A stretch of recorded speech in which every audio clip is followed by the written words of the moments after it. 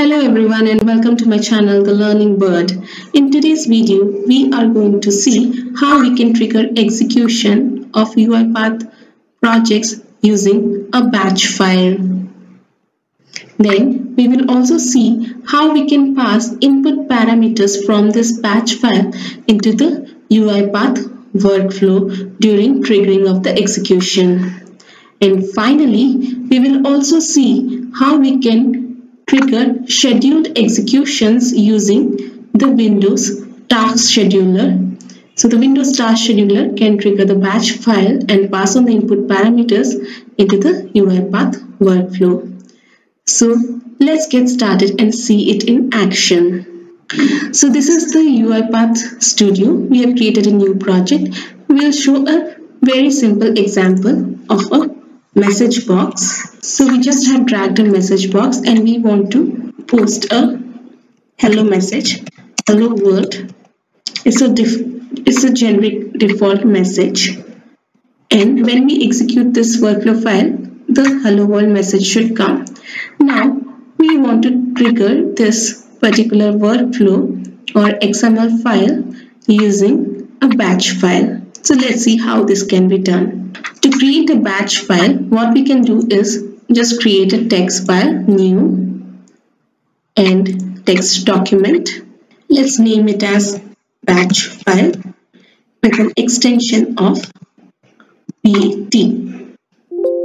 So it's asking to change the file extension. We have to click yes. So we can see now it has become a batch file. Let's open in the edit mode. So it's a normal notepad file. We have to provide our command over here. So let's see how we can write the command. So the syntax is something like this. We have to pass the path of the uirobot.exe, this file. Then after a space we have to write -f, then again a space, then we have to pass on the path of the XML file, that is the UiPath workflow file, so which we want to execute. So how do we get this uirobot.exe?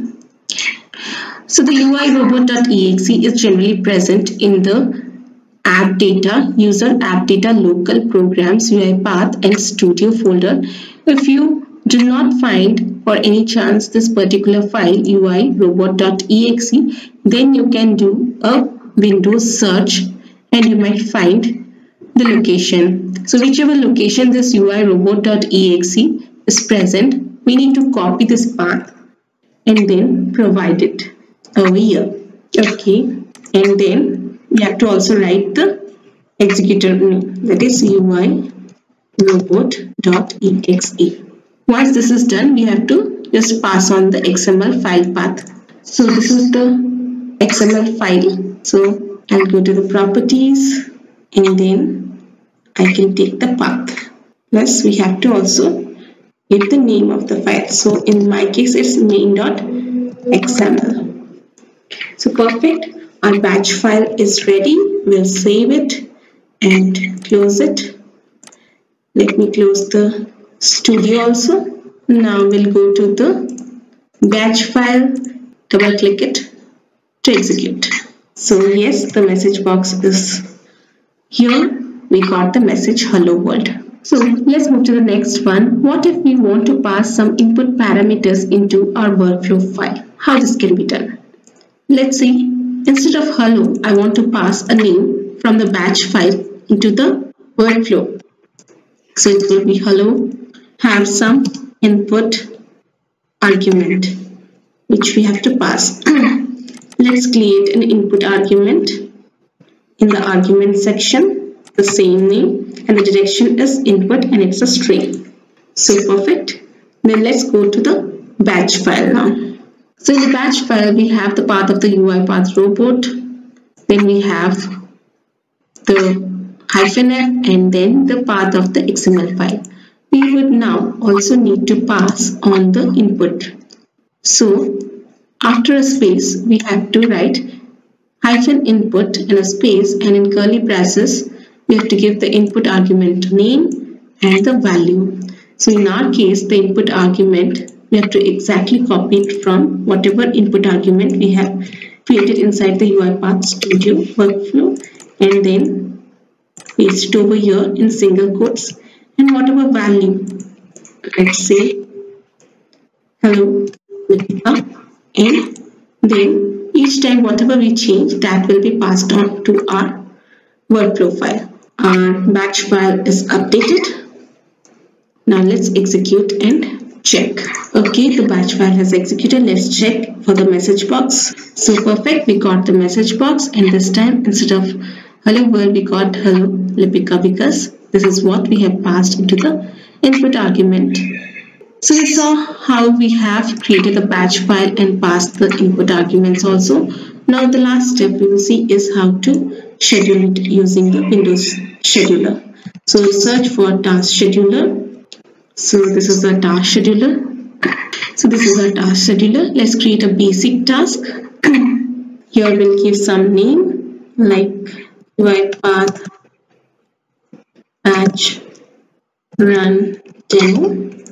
Then click next. You can choose what should be the frequency to show you. Let me just select one time, and then next we have to set up a time.